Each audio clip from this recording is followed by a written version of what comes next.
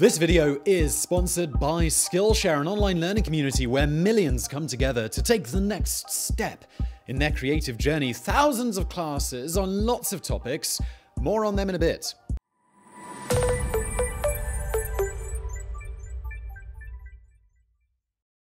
It was once the tallest dam in the entire world. At the time it was built, the Hoover Dam was an engineering project the likes of which the world had never seen.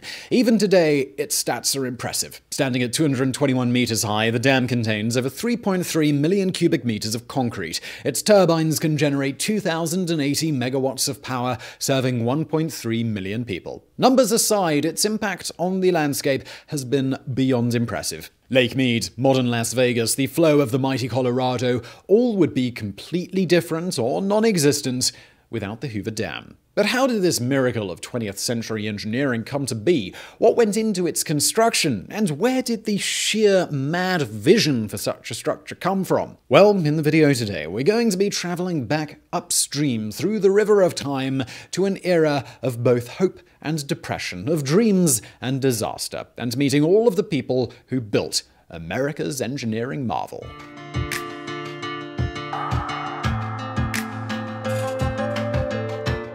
The story of the Hoover Dam is a story of many things. A story of America's 20th century rise, of Western expansion, of great engineering feats. But before it was any of that, it was the story of one river, the mighty Colorado. Running over 2,300 kilometers across the American Southwest, the Colorado is one of the great rivers of the world, comparable to the Danube in length and importance. But while the Danube was essential to the story of Europe's emperors and cities, the Colorado was essential to a very different civilization. It was near its banks that for millennia Native American tribes like the Navajo made their homes. But this being the American West, that changed as soon as the 19th century rolled around. In the early 1800s, a trickle of European settlers began to move into the area around Colorado. When gold was discovered in California in 1848, that trickle became a flood. Long story short, the native tribes that had lived around the river were displaced, and the arid landscape became filled with predominantly white farmers. However, this created some problems. For centuries, the Colorado had been the most reliable freshwater source in the area, hence its popularity with native tribes. But it had also been the most reliable source of disasters. Seriously, if the Colorado were a sentient being capable of having hobbies, its number one hobby would have been bursting its banks and flooding the shit out of the place. So this created two interlinked issues. The first was the farmers needing the river's waters to irrigate their land and thus grow crops and not starve. The second was farmers needing that water to not flood everything and kill them all. For a while, the farmers tried to handle this themselves. At the turn of the 20th century, they dug canals and irrigation channels, hoping to tame the Colorado. Instead, they created the perfect conditions for their canals to burst their banks, which they did in 1905, sending so much water cascading into rural California that it created the Salton Sea. Clearly, improvised fixes were not going to be the way forward here. Luckily, Arthur Powell Davis had already figured this out. An Illinois engineer, David had taken part in a survey of irrigation systems in the Southwest at the end of the 19th century. What he'd seen had convinced him that the Colorado's problems required bigger fixes than canal-digging farmers. It was Davis's report that had spurred the passing of the 1902 Reclamation Act, allowing for the building of dams to provide water out west under the supervision of the new U.S. Bureau of Reclamation, then known as the United States Reclamation Service. But Davis already had bigger ideas than just dealing with flooding. He wanted to harness the power of the Colorado itself, using a gigantic dam to generate enough electricity to power the western states. It was kind of a mad pipe dream. Although hydroelectric dams had been around since 1882, no one had ever dreamed of building one on such a scale before. Which may be why everyone ignored Davis's fruitcake idea. When the first major dams in the Southwest began construction, they were big, but not colossal, engineering on a human scale. But this wouldn't last. In 1914, the Bureau of Reclamation got a brand new head, a guy known as, well, you guessed it, Arthur Powell Davis. And Davis still hadn't given up on his dream of harnessing the power of the whole Colorado. He was going to get his dam built if it killed him and, well, possibly everyone else.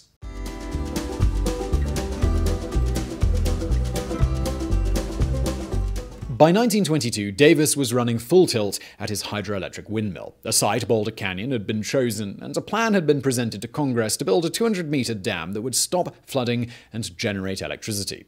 Unfortunately for Davis, the states dotted along the Colorado treated his plan like it was made of anthrax. The problem was this. There were 6 states who used Colorado's water along with California. But Colorado, Wyoming, Utah, New Mexico, Arizona, and Nevada were all terrified that the dam would ensure everything went to California, leaving them literally high and dry. Since agreement seemed impossible, it's likely that the project would have stalled out had Davis not had one powerful man on his side. If you've ever wondered about why the Hoover Dam is called the Hoover Dam, just know that it wasn't named for Herbert Hoover, the 1929 to 1933 president.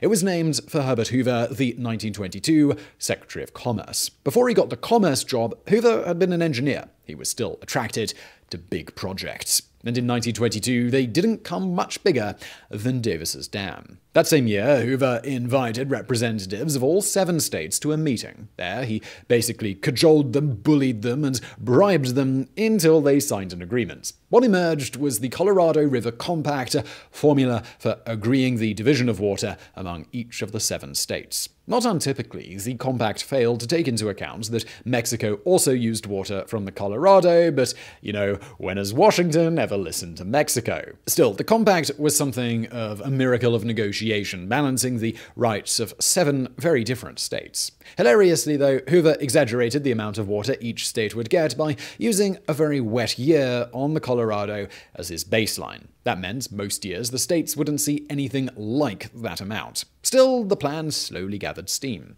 As the 20s progressed, Boulder Canyon was dropped as the location, and the current site at Black Canyon on the Nevada-Arizona border was chosen. And here's a random but interesting fact that we couldn't really fit anywhere else in this video. Those 2 states are actually in different time zones, so when it's 9 AM on the Arizona side and the crew guys are starting work, on the Nevada side, the guys are still in bed. Pretty weird, huh? Anyway, by 1928, it had been decided that the dam would be a curved concrete gravity arch dam. Congress was on the cusp of passing the bill authorizing it when disaster suddenly struck. Just before midnight on March the 12th, 1928, another curved concrete gravity arch dam, the St. Francis Dam, failed. The resulting 50-meter-high wall of water caused death and destruction across California. North of 400 people were killed in what remains one of the worst engineering disasters in U.S. history. In the wake of the St. Francis collapse, Congress froze the Hoover Dam, which was at this point known as the Boulder Dam. For the next 6 months, an investigation was held.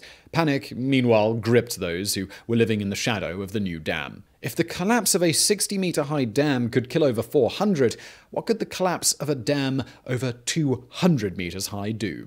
Finally, in November 1928, the investigation reported back. It turned out it had been mismanagement that led to the St. Francis Dam failure, and the Hoover Dam was safe to be built. Still, Congress changed the requirements of the project, increasing the size of the spillway by 400% and stating that the dam would have to be constructed in extremely conservative fashion. That same month, they passed the Boulder Canyon Project Act. At almost the same time, the dam's biggest champion, Herbert Hoover, was elected president in a landslide.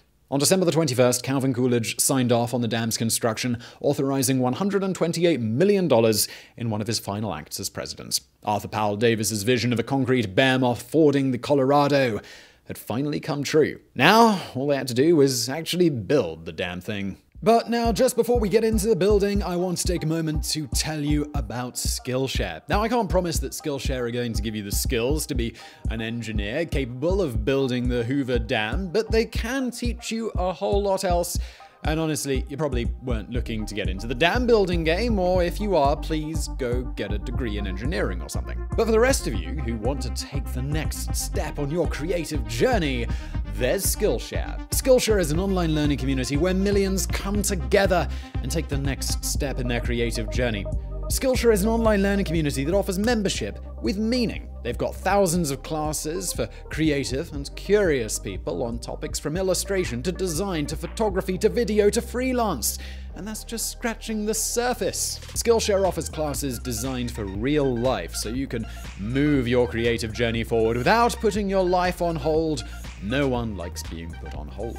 Unlike some websites where you have to pay for individual classes, with a premium membership from Skillshare, you get unlimited access, so you can take as many classes as you wish. Now, I've previously mentioned some of the classes I've taken, but maybe you're into different things than me. They've got classes on interior design by Emily Henderson, something I don't know anything about, but I imagine my wife would love. Instagram-worthy photography by Brandon Wolfell, which is perfect for when I pursue my next career as a sexy Instagram model.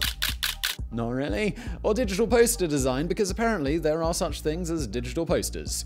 Who knew? The first 500 of you guys to click the link in the description below will get 2 months of premium membership so you can explore your creativity. And then after that, it's very affordable, at less than $10 a month if you get an annual subscription.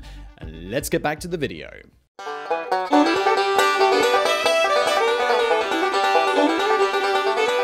So here's the thing about building a gigantic dam in the middle of nowhere. You can't just turn up, pour some cement, and hope for the best. Before grounds could even be broken at Black Canyon, over a year had to be spent just preparing the site. It wasn't until September 17th, 1930 that Secretary of the Interior Ray L. Wilbur drove a railroad spike into the ground, formally declaring the site ready. As he did so, he declared, "I have the honor to name this dam after a great engineer who really started this greatest project of all time, the Hoover Dam." However, while this marks the first time someone official called the Hoover Dam, it wasn't officially known that way. By 1930, the whole of the USA was sinking deep into the Great Depression, a slump many thought Hoover's policies were making worse. Already, naming the dam after the 31st president was almost as toxic as calling it the Kaiser Hitler-Stalin ISIS Dam. On March the 11th, 1931, a consortium of 6 construction companies, imaginatively titled The 6 Companies,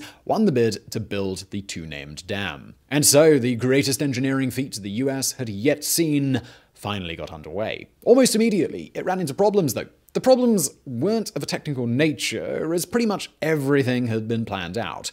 No, the problems lay further down the chain with the workers. More accurately, the workers were the ones who suffered the problems. Conditions on the Hoover Dam were abysmal. In summer, it could reach nearly 50 degrees Celsius, while in winter, it plunged below freezing. And that was just outside. The first part of the plan called for the construction of massive diversion tunnels to send the Colorado's waters running away from the site. Those working inside the tunnels experienced temperatures literally hotter than the Sahara Desert. But at least they had work. By 1931, the unemployment rate had topped 15% and was heading upwards. To put that in perspective, during the 2008 recession, unemployment didn't even hit 10%. By 1932, nearly a quarter of the US workforce would be laid off. These workers were replaceable, and 6 companies knew it. You can see this most clearly in August 1931. That month, the dam's workers went on strike, demanding flushing toilets, access to cool water, and a promise that 6 companies would stop ignoring safety laws. 6 companies basically responded by, "Well, in that case, I guess you're all fired."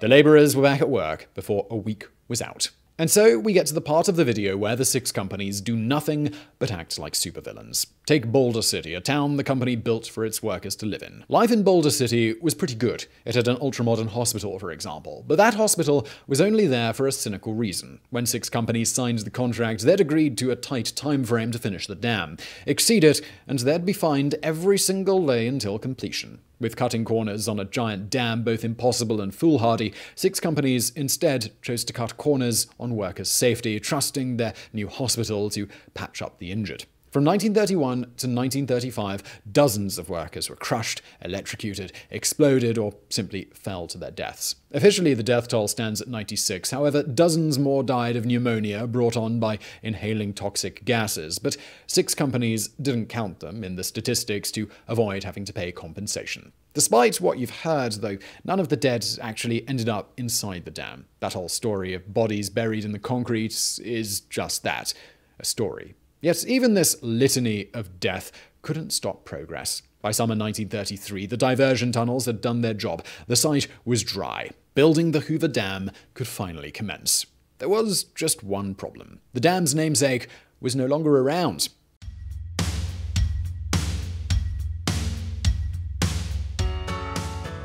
On November 8, 1932, American voters threw Herbert Hoover from office in one of the greatest losses ever suffered by a sitting president. Despite winning in a landslide himself just 4 years earlier, Hoover was swept from office to make way for Franklin D. Roosevelt. Although historians these days tend to paint Hoover in a more sympathetic light, at the time he stepped down in January 1933, his name was mud. Yet down on the Nevada-Arizona border, the Hoover Dam kept right on being built. It's just that everyone now called it the Boulder Dam. On June 6, 1933, concrete pouring began a whole year ahead of schedule. Getting to this point so early had been a grim task. That summer, a worker had died every 2 days, by far the bloodiest period of the entire project. But now, the real work had begun. So before you go imagining a giant mixing machine pouring concrete in to fill up the entire dam in one go, you should know that this isn't what happened. Pouring the concrete continuously would have resulted in the shape being warped, so instead it was poured in individual blocks, which were then fitted together. It was an absolutely huge job. 20 men had to be employed full-time purely to keep the surface of each block moist. To give you an idea of how so many blocks were poured, it's said that the Hoover Dam was the largest masonry structure built by mankind since the Great Pyramids. And at that point, we're not really sure if we're more impressed with 1930s America or ancient Egypt. Either way, pretty incredible job, everyone. While all these blocks were being laid, over 800 kilometers of pipes were being inserted into the dam itself to act as a massive cooling system. See, when concrete sets, it produces heat. With a structure this size, a helping hand was needed to get it all cooled and good to go as fast as possible. In the end, nearly 2.5 million square meters of concrete were used in constructing the Hoover Dam. And you want another random fact? The first summer spent pouring these blocks in the scorching sun was during the tail end of Prohibition. Those concrete pourers toiling in 50-degree-C heat couldn't even relax with a cold beer afterwards. Finally, on February 1st, 1935, the first of the diversion tunnels were closed, allowing the Colorado to come surging against the lower parts of the dam. That moment, Lake Mead, the largest reservoir in the US, began to form. As the lake grew, the construction equipment left below began to be submerged. Rails, vehicles, shacks, they all sank beneath the waters, lost forever in the darkness. The last bucket of concrete was poured on May 29, 1935. Over 2 years ahead of schedule, the dam was finished.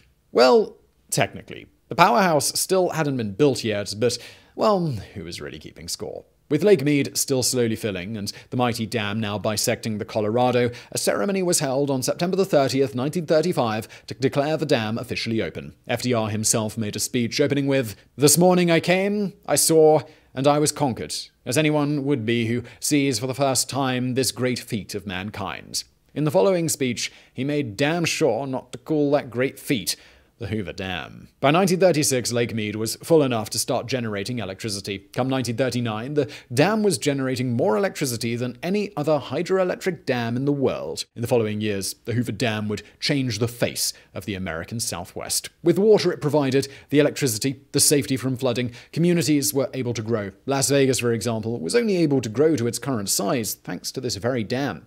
But the story of the dam, it wasn't over yet, and neither is this video. We've still got one final act left to go.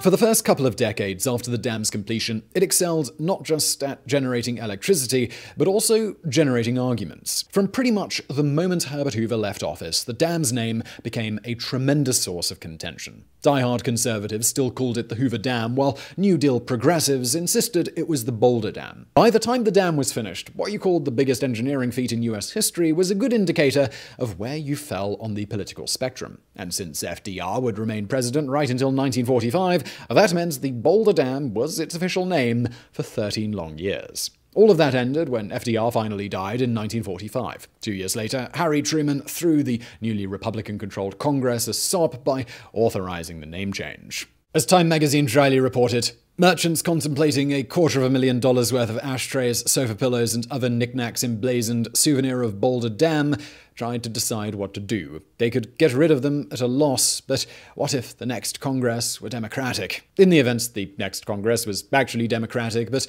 with the Cold War now settling in, no one was any longer in the mood to argue about dams named after former presidents. What they were keen to argue about was water. Remember how we said Mexico got left out of the Colorado River Compact back in 1922? Well, it took until 1944 to get them included, and for the 7 states to begrudgingly agree to send some water down south. But even then, it was controversial. The water that made it down was high in salinity, meaning it was absurdly salty, and it took until 1972 for Mexico to get the US to agree to construct some desalination facilities. Yet, both these arguments were just peanuts compared to the crisis that was steadily brewing, one that wouldn't become apparent until the 20th century was already in the rearview mirror. So let's jump cut to the late 1990s. At that time, Lake Mead's surface behind the Hoover Dam was at 365 meters above sea level, one of the highest levels it's ever reached. In the years since, though, that level has declined and declined and declined. In 2013, the water level fell so low that the lake could no longer be called the largest reservoir in the US. By 2019, the LA Times reported that the water level had fallen to nearly 320 meters. This is important because 320 meters is the magic level whereby Lake Mead can generate electricity. Fall below that, and the dam doesn't generate any power. Fall much further below that, and it can't provide any water. Although early 2020 saw some improvements in water level, the decline seems to be a long-term problem, making some wonder, well, what could be done? The answer lies in an engineering project nearly as impressive as the Hoover Dam itself. In 2018, the city of Los Angeles proposed spending $3 billion to create a huge solar pumping system that would send water from downstream of the dam right back up into Lake Mead. The idea is to ensure that Lake Mead has a constant supply, one that's not limited by the Hoover Dam's own ability to use water or what the grid is doing at any given time. Were the project to go ahead, it would be one of the great engineering challenges of our time. It could be completed as early as 2028. We're not here to endorse this project. It's way too complicated to completely unwrap, and it affects an area that none of us live in, so, well, there's that. But the idea does at least show that the Hoover Dam isn't just a monument. It isn't just a technical marvel of 85-odd years ago, good for a few photos and nothing more. This is still an active, evolving miracle of engineering, and it could be about to get even more miraculous. All of those who dreamed up, commissioned, and built the Hoover Dam are long since dead. But their vision lives on, bringing energy, water, and life to the American Southwest. We can't say for sure what the future will bring, but it wouldn't surprise us if 100 years from now, people are looking at the souped-up new Hoover Dam and, just like those who first laid eyes on it in 1935, are wondering in awe at the things mankind is capable of. So I really hope you found that video interesting. If you did, please do hit that thumbs up button below. Don't forget to subscribe. We've got brand new videos just like this twice a week currently, sometimes a little bit more. Hit that notification bell so you find out when we do put out a new video. And thank you for watching.